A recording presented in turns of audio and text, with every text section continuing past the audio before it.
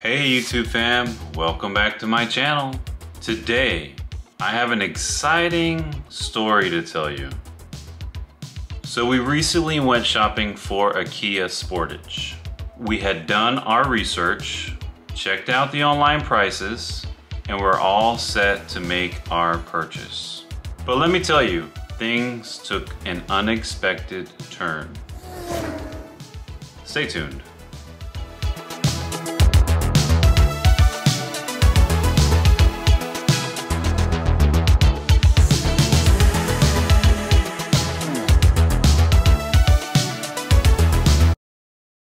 Alright, so just recently on June 19th, we headed to a Kia dealership about 2 hours away from us. We decided to go there because they had a lot of inventory and their online prices seemed reasonable. We knew going into it that there was going to be a markup, tag, taxes, and of course the dealer options that we're familiar with. We're used to them being about $900 maybe, and sometimes you can wiggle your way out of them or ask for something else. Last time we did this, we ended up getting the equivalent of stuff from their shops. Seat covers and floor mats, the back mat for the trunk, we just got all that stuff. So we settled for the Sportage because it's a little bit bigger than the Kia Soul, and we happen to like the Kia brand. Their automobiles are pretty good, and they're usually pretty reasonable. We had our eyes on the base model Sportage. I'm not sure what it's called, the LX, the X, whatever, but the base trim. It's still very nice. Comes with windows tinted in the back. Pretty nice vehicle. The online listed price that we found there was about $27,000 and change.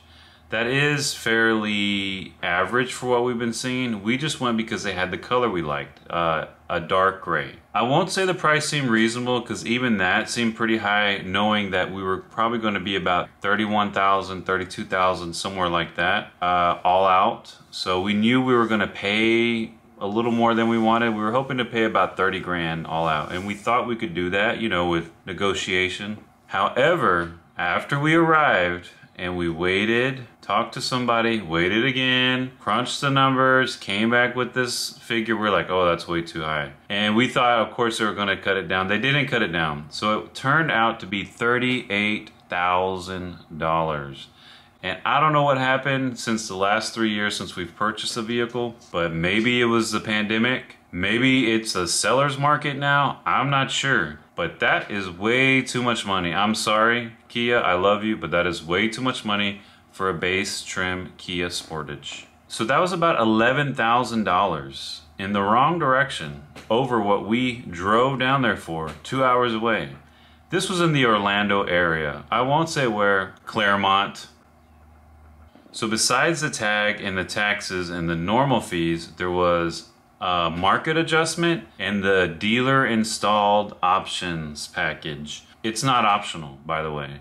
Let me break it down for you. A dealer market adjustment is when a dealership increases the price of a vehicle based on market demand or limited availability. It's essentially a way for them to make more profit. As for dealer installed options, these are extra features or accessories that the dealership adds to the car, often at an inflated price. Extraordinarily inflated price. In our case, these options didn't offer much value or were items we didn't really need. For instance, they have VIN number etching for anti-theft and recovery. Did you know you can get that for free if you go to most local sheriff's offices or police stations? Somewhere in your town or county, they're going to offer it for free or very low cost. It's not a big deal. That's just one of the options. There's coatings on the fabric and the paint, and there's a pinstripe on the car. That's kind of tacky, by the way. None of that stuff. It ended up being about $4,000 just for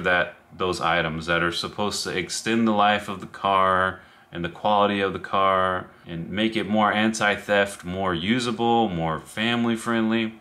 It doesn't really help. It's something that they put very little money into but get a lot of money out of, and you can't take it off. I'm just telling you, it's pure profit.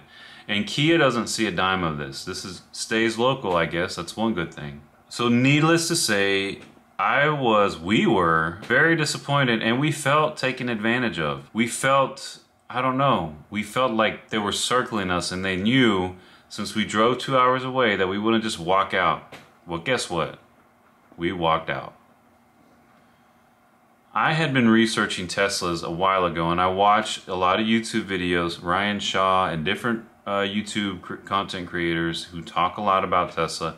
And I had recently watched showing that their inventory stock, so not a custom order, but something they have kind of ready to go, brand new though, have been reduced, especially with the Model 3s, because there's going to be a rumored refresh very soon. I don't know how much, but I think from like 42,000 they went down to about 37 to 38,000, so a little bit of a savings. But if you're looking at a Kia Sportage, in my opinion, for 38,000 or a Tesla, I don't know.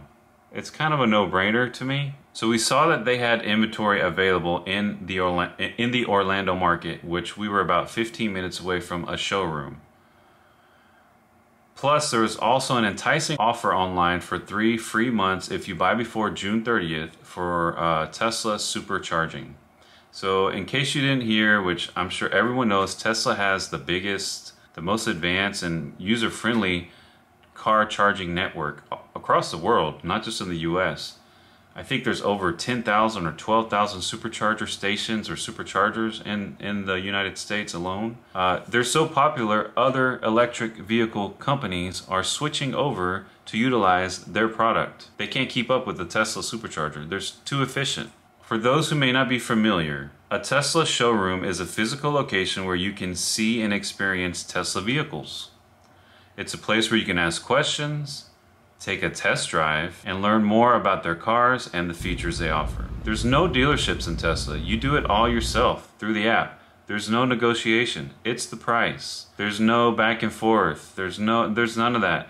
You can literally reserve your car in 10 seconds. It's $250 down. It is not refundable, so you need to make sure you're in the game, but that goes towards your purchase. We were greeted with warmth and honesty by the Tesla representative in the Tesla showroom. They patiently answered all of our questions, addressed all our concerns, and explained the entire purchasing process. It was honestly refreshing to have such a transparent interaction regarding a new car purchase or finance. And I consider that to be genuine customer service.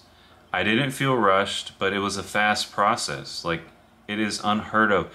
In the past, going to the dealership, we were in there a minimum of 5 hours. From when we pull up, pick what we want, sit down, crunch the numbers, have some water, have some coffee. Let's test drive this one. Are you sure you don't want to try this one? You want all these packages? This is your price. Oh, you won't take it for this unless it's okay. Let me go back and it's just back and forth, back and forth, back and forth. Not with Tesla. We were so impressed with the Tesla showroom, the customer service. We decided to reserve a Tesla Model 3 that was in stock right then and there. And guess what? It only took 20 minutes from when we walked in that door to when my wife on her phone on the app clicked reserved. And that's it. That one was locked until we finalize the process or we cancel or we're not approved or whatever. That was it. No pressure like, oh, someone can grab this from you. You can also do all this from your home. So unfortunately, when you do reserve a Tesla, it's not available same day because they have to, unless you go maybe early, but I'm pretty sure not. Maybe the next day. So you need to plan that if you're going to drive some distance. Make sure it's ready before you show up, or you can stay in the area if it's not close to your home. But it makes sense. They have to make sure it's ready, inspect it, test everything, make sure your financing is good or your money is good. I don't mind that process. I'd rather do that 2 days, 20 minutes a pop versus 1 day of 5 hours or more. There's no hidden fees, just straightforward and efficient process. That's all it was. Fast forward 2 days later, and we were there to pick up our new Model 3. Another 2-hour drive, but it was great. They even gave us more for our trade-in. The Kia dealership offered us $15,000 for our Kia Soul. They waited to find out how much we still owed on it too. And then they gave us the price it was worth. They came in at $15,000. Our Kia Soul was a 2021 Kia Soul with about 30,000 miles or so. Tesla, unseen, didn't even look at the vehicle, offered us $17,600 for the same vehicle. And Tesla is not making a profit on that. I believe they just do it to help you out, and they you know, sell it for maybe a little more to another dealer. Now the poor soul who buys that Kia from a used dealer, I'm sure they're gonna get not the same hospitality and honesty that Tesla gave us. And we couldn't be happier with our decision. So far, the Tesla Model 3 has been awesome. It is a learning process for us being ICE engine owners in the past, ICE vehicles, internal combustion engines. We still have one laying around the property, but it's been awesome. It's just sleek, it's modern, it has way more technology and performance, it's eco-friendly. Plus, there's 3 free months of supercharging. Take that, Kia Sportage. Or actually Kia dealership. The Sportage is fine, and Kia company is fine. Unfortunately, they're trapped with having to work with dealers. I don't get it. I'm sure everybody needs a job and everybody needs to make money, but still. So if you're in the market for a new car and you have to finance it, or unless you know somebody in the dealership, or maybe your local dealer is not as predatory as the ones here in Central Florida. No offense to if you're a good dealer and good dealership, I'm not saying they're all like this, but at least so far our process, even working with other dealers in the area, driving through, seeing the online price, it's not transparent. It says click here to get pricing, you have to talk to somebody, and all they want you to do is come in the building because they know they're more likely to snag and nab you and get you if you walk through that door versus on the phone or online. And that is, I don't know what else to say but predatory, in my opinion. It's not an enjoyable process. It makes you raise your voice, it makes you want to leave, it's a hassle. So if you are in the market for a new car, we highly recommend Tesla. I do, my wife does. We're actually probably never going to finance another car through a traditional dealership unless things change in our area. The process with Tesla was too user-friendly, too straightforward. Like I still can't believe it. I'm not used to not getting a car. It's expensive. It's more than we wanted to spend, but I think there's value there. And the process alone makes me feel like spending more money. I don't know how to explain it. It's a seamless purchasing process. The worst case scenario is you're out $250, but most likely if you're getting that far into it, you already know your credit score, you know most likely you'll be approved, or you have the financing already, or the money already, or your trade-in's worth a lot. I just think with it's customer service, and they are customer centric. Everything they make in the networks that they use, they're the only EVs that constantly update, and there's always an update. Even when there's really nothing to change, it's just they're constantly improving. I'm beating a dead horse, but it's not dead because it's charged, and it's not a horse, it's a Tesla. So anyway, that's how we ended up with a Tesla Model 3 when we were going to buy a Kia Sportage LX or LS, whatever the basic, it's a nice vehicle, but it's not worth, to me, what a Tesla vehicle is worth. No offense again to Kia brand International or USA. It's that dealership in particular, and maybe all dealerships in other brands in our area, they think that they have a chokehold on you when you walk in that door, that there's no other options. But I think they need to change, they need to adapt quickly, because the more people that catch wind of this process of transparency and customer service geared towards the customer. Not only did we have that, we had answers also. Quick inside note, we called Tesla probably 4 times on the way to get the Tesla because we weren't sure if we left our registration at home, or like we were like, do we need all this? And every time we called and asked questions, because it was just so out of our reality, the whole thing, that we were making sure that when we got there, everything was going to be seamless, and of course it was. But every 4 different people that answered the phone, very quickly, by the way, even though they said wait times are pretty long, I think that's just to make you not expect an instant pickup. It was seconds the minute they said that. The minute we called, about 2 minutes to get a person once you hit the little boop, boop, boop. And all 4 of those times on the way there, because of my neuroticness and questions that my wife had, we were able to get those questions answered, and no big. I'm just amazed. The customer service is bar none better, and we also have Starlink. I mean, I don't know. Are we a Tesla home? I guess so. Thank you, Tesla. Anyway, thank you so much for watching. Don't forget to like, subscribe, share, comment down below. How was your process with buying your car, Tesla or not Tesla? Let me know. I don't think we're alone in this. I'm pretty sure this is like an epidemic. And it's been doing, you know, this has been going on for years, but there's no more of this back and forth. It's like, we got you. And they think they do, but they don't. They did call us, by the way, after we already bought our Tesla, but before we picked it up. So we got all our financing and everything approved, everything was ready. We got a better trade-in deal with our previous car, a Kia car that the Kia dealership wanted to pay us less for. Anyway, we got a call from the Kia dealership saying, hey, are you still able to come back? You know, I'm pretty sure we can help you, blah, blah, blah. Why can't you come back? Oh, you've got another vehicle. Do you mind me asking what? And we told them a Tesla. And they said, well, how come? And we explained the process. We said, hey, we walked in there for this price. We were expecting a little bit of a gouge, but we got this much, and the people wouldn't budge from that. And they offered us this much, actually way less, in my opinion, than Tesla did for our trade-in.